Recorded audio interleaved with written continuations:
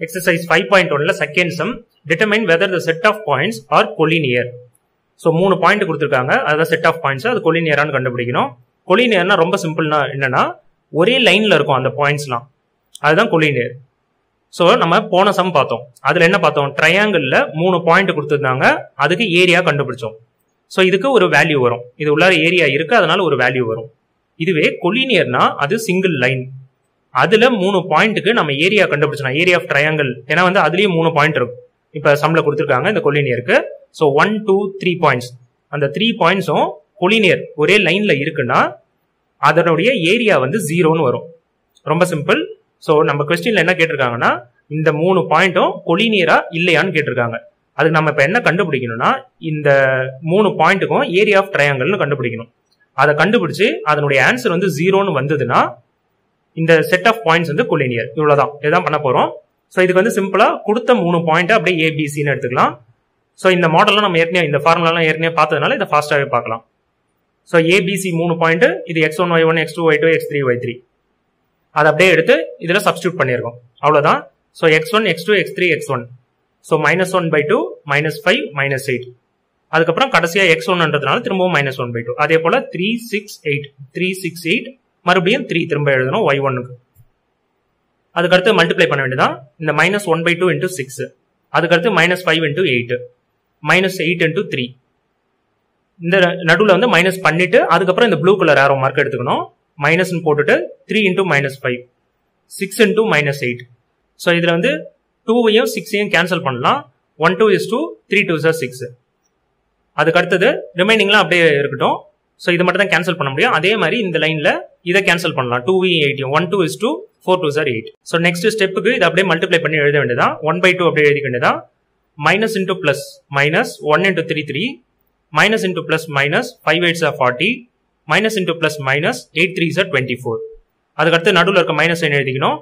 அதுக்கு அடுத்தது அதே போலதான் அடுத்த செட்டு பார்க்கணும். ஸோ இந்த பிராக்கெட் பார்த்தோம்னா இங்கே பிளஸ் இருக்குன்னு அர்த்தம். Plus into minus minus 3 5s are 15. Plus into minus minus 6 8s are 48. So அதே போல இங்கேயும் பிளஸ் இருக்குன்னு அர்த்தம். Plus into minus minus 4 into 1 4. அதுக்கடுத்து இது அப்படியே ஒன்னா சேர்க்கணும். இது எல்லாமே மைனஸ் சைன்ன்றதுனால எல்லாத்தையுமே ஆட் பண்ணிட்டு மைனஸ் சைன் போட்டுக்கணும். அதே போல நடுவில் ஒரு மைனஸ் சைன் இருக்கு, எல்லாத்தையுமே ஆட் பண்ணிட்டு மைனஸ் சைன் போட்டுக்கணும். ஸோ இது ஆட் பண்ணா ரெண்டுமே வந்து 67 தான் வரும். ஸோ முன்னாடி மைனஸ் சைன் இருக்கு. ஸோ இது மைனஸ் இன்டூ மைனஸ் வந்து பிளஸ் 67 ஆயிடும். ஸோ பிளஸ் 67 அண்ட் மைனஸ் 67 ரெண்டும் கேன்சல் ஆயிடும். அது 0 ஆயிடும். 0 டிவைடட் பை 2 0 தான். ஸோ இங்க 2 இருக்கு, மேல 0 ஆயிடும். எப்படி இருந்தாலும் 0 டிவைடட் பை 2 0 தான். Square units. ஸோ ஏரியா வந்து இப்போ 0 வந்ததுனால the given points are collinear. ஒரே லைன்ல தான் அந்த பாயிண்ட்ஸ்லாம் வரும்.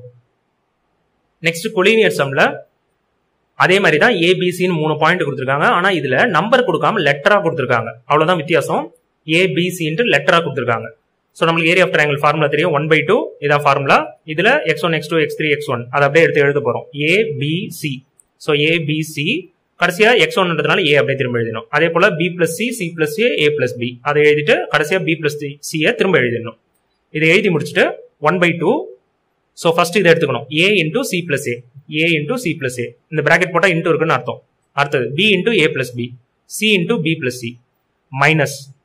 அதுக்கடுத்து blue arrow mark. b plus c into b, c plus a into c, a plus b into a. இதுக்கு அடுத்து என்ன பண்ணோம்னா இது பிராக்கெட்ல இருக்கா. சோ இதை வந்து காமன், அப்போ ரெண்டுத்துக்கும் மல்டிப்ளை பண்ணும். So a into c ac, a into a a square. அதே போல b into a ab, ab-னும் எழுதலாம் ba-னும் எழுதலாம், ரெண்டும் கரெக்ட் தான். b into b b square. அடுத்து b into c, அடுத்து c square, c into c. So இது வேணும்னா இது மாதிரி தெரியாதவங்களுக்காக இது மாதிரி ஆரோ மார்க் மாதிரி போட்டுங்க. So b into c, c into c square. அதே போல நடுவுல மைனஸ் எழுதிக்கணும். இதுல b into b, c into b. So இப்படியும் சொல்லலாம், இப்படியும் சொல்லலாம். b into b, b into c. So அதுல b ஸ்கொயர். அடுத்தது c into c, c into a. c into c வந்து c square, c into a ac. அதே போல a into a a square, a into b ab. So இது அப்படியே எழுதியாச்சு.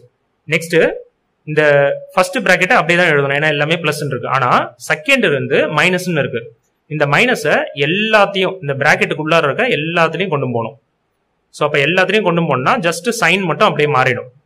So எல்லாத்தையும் minus கொண்டு போயாச்சு. அப்போ எல்லாத்துக்கும் மைனஸ் மைனஸ்ன்னு மாறிடும். இது போல மாத்தின பிறகு நீங்களாவே பார்த்தீங்கன்னா தெரியும். ஒரு ஏ ஸ்கொயர் இருக்கும், ஒரு மைனஸ் ஏ ஸ்கொயர் இருக்கும், ஒரு பி ஸ்கொயர் இருக்கும், ஒரு மைனஸ் பி ஸ்கொயர் இருக்கும். ஒரு சி ஸ்கொயர் ஒரு minus C square. So plus ஒன்று மைனஸ் ஒன்னுட்டு எல்லாமே அதே மாதிரி இருக்கும் பாருங்க. AB minus AB, PC minus PC, அடுத்து ஏசி மைனஸ் ஏசி. ஸோ அப்போ எல்லாமே கேன்சல் ஆகிடும்னு அர்த்தம். கடைசியாக இந்த பிராக்கெட்டுக்குள்ளார 0 தான் வரும். அதுக்கடுத்து 0/2 0 தான், 0 ஸ்கொயர் ரூட்ஸ். ஸோ இதனுடைய ஏரியாவும் 0ன்னு வந்ததுனால இந்த பாயிண்ட்ஸ், இந்த 3 பாயிண்ட்ஸுமே இதுவும் கொலினியர், ஒரே லைன்ல இருக்குன்னு அர்த்தம்.